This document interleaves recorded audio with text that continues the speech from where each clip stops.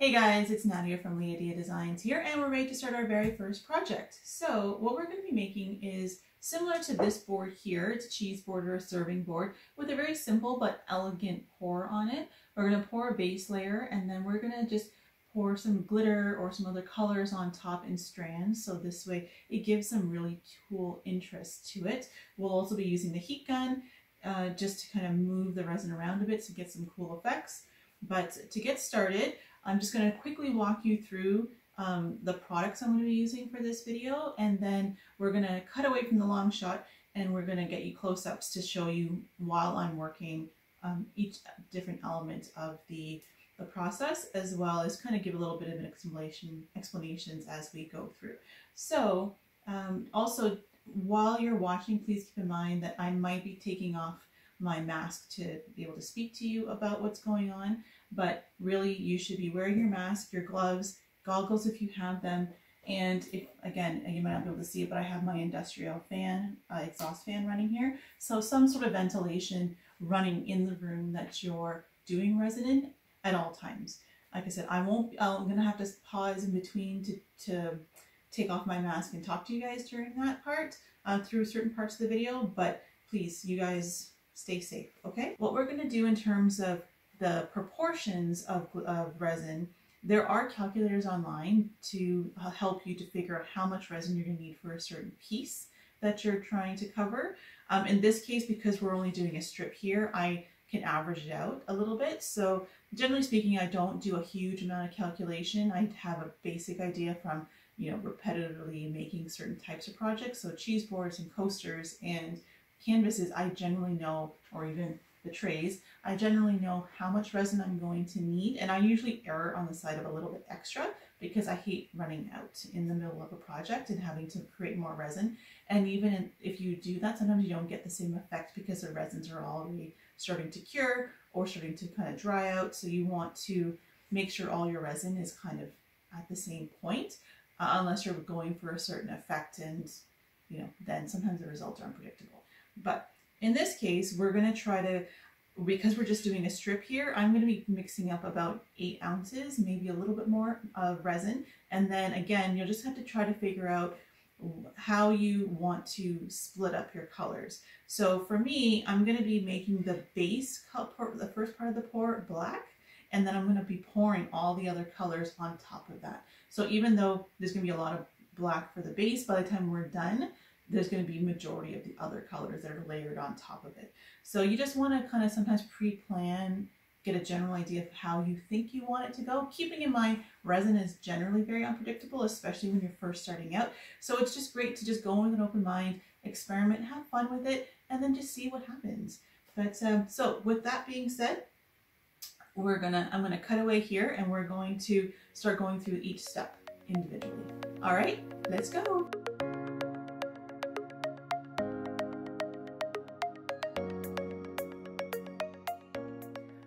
Okay, so the first thing that we're going to do is we're going to prep our board. So this is a finished board that I bought from the store. So it's already has a varnish, it's been sanded down, it has a beautiful finish on it. And all we're going to do is just tape it on the back, so this way it just prevents any resin that's pouring over the sides from creating drips along the bottom that we're going to have to scrape off. So we're going to just put some tuck tape on here. I like the tuck tape on finished boards just because it holds better. I find that painter's tape or masking tape doesn't hold as well when the boards have a finished varnish to them. And also because they have a finished varnish to them, we're not going to be needing to do a varnish or a base layer or an acrylic layer underneath it, just because the resin is going to just float on top just fine. It's not porous, there's not going to be bubbles that are going to be popping up through a porous material like unfinished wood.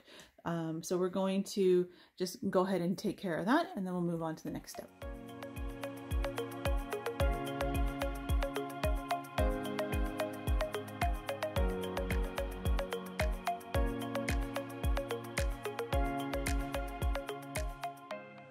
Okay, so now that we have our board taped up, we're going to want to prep it, continue prepping it by putting it on the surface that we're going to be pouring on. So in this case, it's going to be the silicone mat that I have.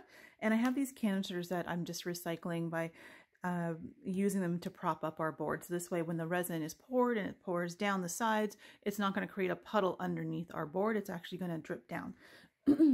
So we're taking our board and we're going to put it on here. Now, a very important step now is to just double check the level. My countertop here is level, but sometimes between, you know, the canisters or the board itself or just something is shifted, it's not always level. So what we're going to do is going to double check. So we're going to check horizontally this way and we'll see that it's quite level this way. And then we're going to check on the vertical plane here and we're going to see that it's slightly off. And if we were to lift the board just a little bit this way, then it would get level. So my little trick is I take folded up paper towels, just little pieces, and I stick them on top of the canister between the board and the top of the canister there. And I just want to make sure it's way under. And then that, you know, generally speaking, gets us pretty level. All right, so once we have that ready to go, then we're pretty much set. I wish to start mixing up our resin. So let's move on.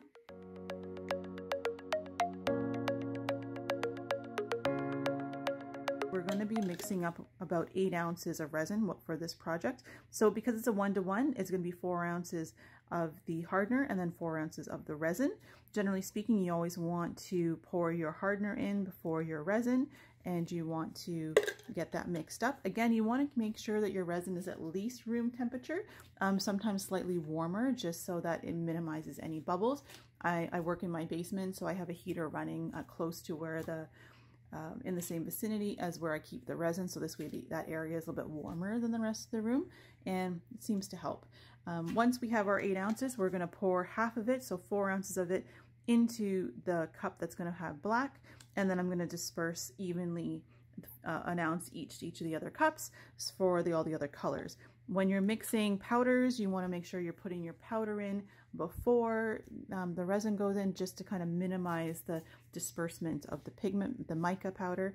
And then with glitter, not as much to worry about, but then again in paste, again, not as much to worry about because it's already in a liquid form, so this way it's not going to create that little poof of cloud. All right, so let's go into speed mode and get this started.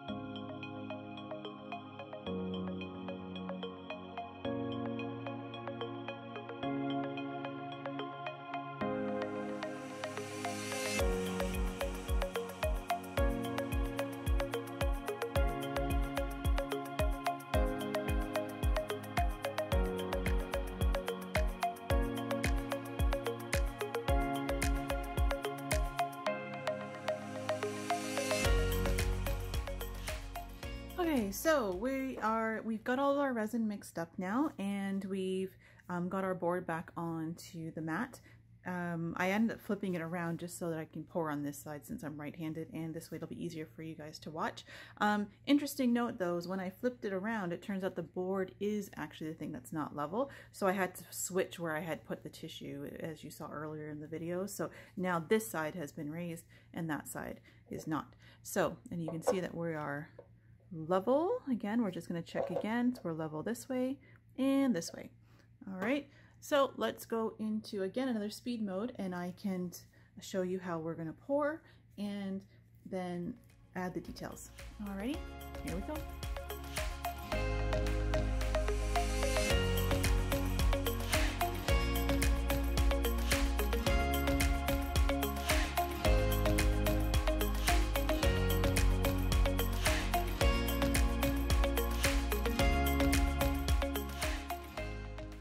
Okay, so I decided to pause the video here so that we can, you can see that I've just finished putting down that black layer, and it's still very wet. And you'll also notice that I took my popsicle stick and I just made sure that we had resin, the black resin along the edges as well. That just kind of helps to, you know, the next colors that are going to go on, just to make sure they're all going to flow over the edges nicely. The edge of this board does have a very sharp edge, so it's not going to be 100% on the edges where we're going to have a complete coverage of the resin on the sides, just because it gets kind of cut. The resin kind of will pool on top of the sharp edge and then it'll drip down on the sides, but it's pretty good. So, and I can show you how in the next video how I fix things like that as well after everything is dry. But for now, we're going to go ahead and we're going to start pouring the other colors. So the one thing you're going to want to do, and again, we'll go into speed mode, but I just wanted to quickly show you first the technique. So we're going to have our cup, and again, I apologize for this glare that's here. It's my light. I can't really do much about it because it's above me. But so we're going to take our cup, and the reason why I really like paper cups is we can do this little foldy bit on here, and then we're just going to very carefully pour. And there's no right or wrong here, so you just kind of pour as you feel looks nice. So in this case, I want there to be a lot of the green covering the black, so I'm going to pour a lot of the green over the black. And I really like, you know, waves and swirls and things like that. You'll notice here we got a really kind of a neat texture. So if you want to do something like that, you just want to pour a little bit of a finer amount, so a little bit more slowly. And it just allows the resin to kind of twirl as it's coming out. So there we go. And now I'll do the rest of the colors. All right, here we go.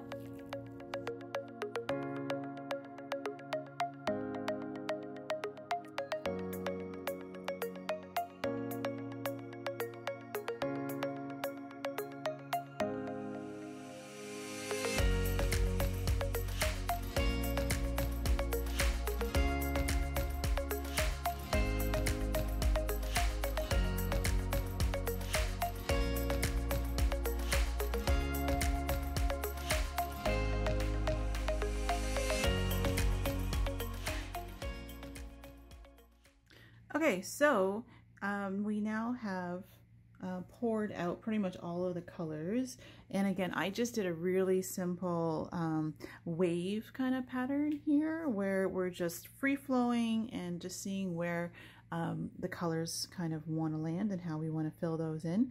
If you prefer to do less wavy or just straighter lines or just thicker bands of lines, there's lots of options here for that, but basically it's the same technique of just pouring. So you could, technically you could, if you like the look of this, you could actually leave your resin like this now to just kind of settle, and it will kind of spread a little bit, but it will generally, you know, settle with these really cute little lines in them. Or what we're going to do now is I'm going to show you how I use the heat gun, and we can just move the colors a little bit. Okay, so here's the heat gun. And what we're going to do, I have it on high heat, and what we're just going to do is we're going to just do a quick overpass over the colors, just to kind of get a lot of those bubbles out. And then we'll go a little bit closer and slower to just do a bit of blending.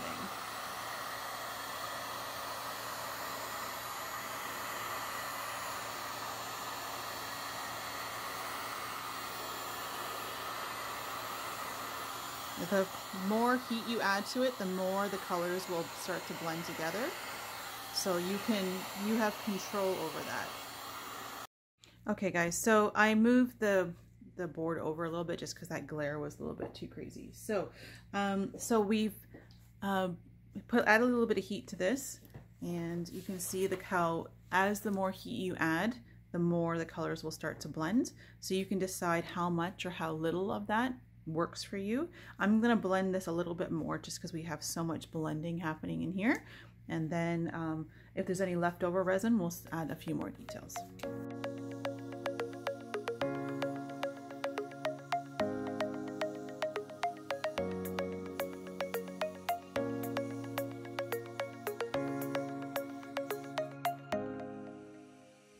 Okay, so I've blended this a little bit more, so as you can see, it ends up taking on a really cool look once you start blending it. Again, you can determine which you like better, if you like the blended look better, or if you like when we had those crisp lines with glitter. Both can work really well depending on the style and the look that you're going for. I think this looks really neat.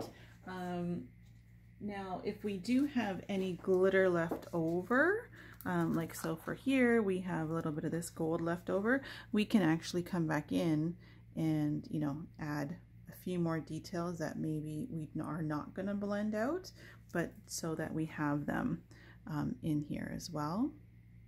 So you can just kind of decide where you think it looks good. So sometimes I just like to follow, you know, some of the natural lines that are happening.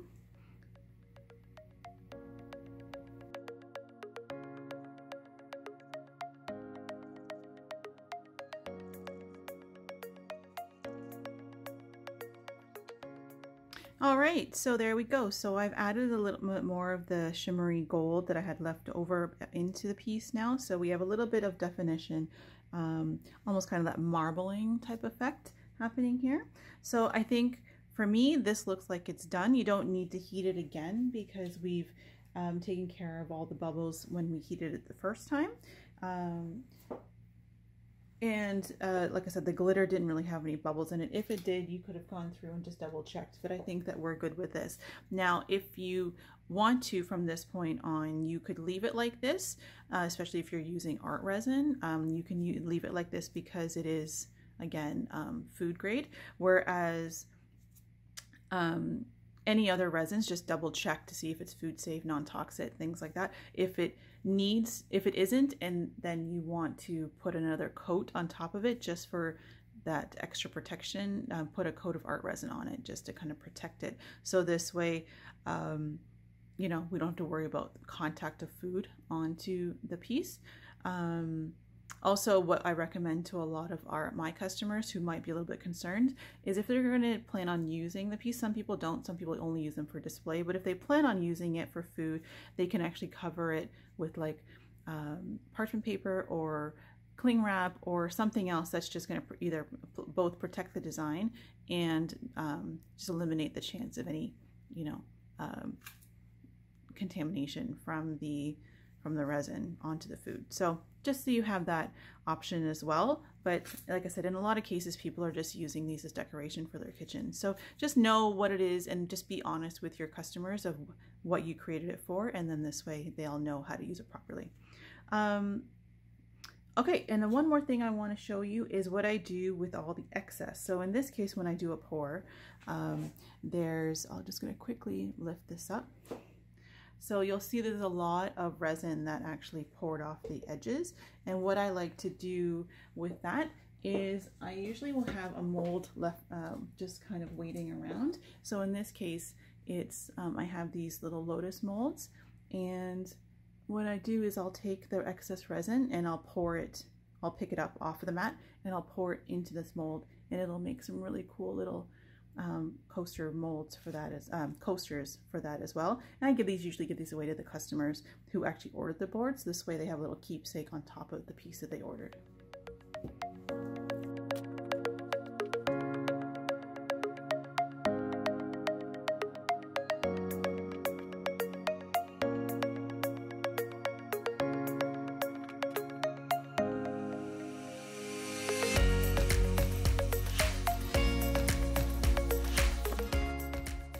All right, so we're all done.